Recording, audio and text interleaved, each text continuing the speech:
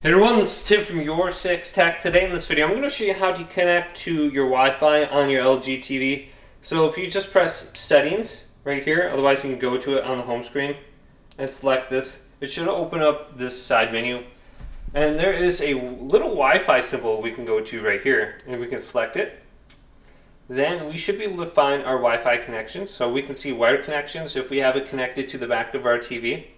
But we can go to Wi-Fi connection right here, and it'll scan for all the different Wi-Fi connections. So I'm already connected. Now if you choose one of these, you're going to have to type in your password associated with it.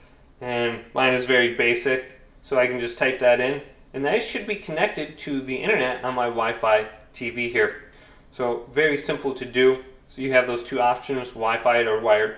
And you can just plug it directly into the back of the TV. There's a slot for it if you got it close to your router or something like that.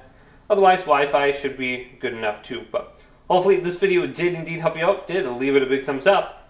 And subscribe to my channel down below for more checkout videos coming up next on YourSixTech.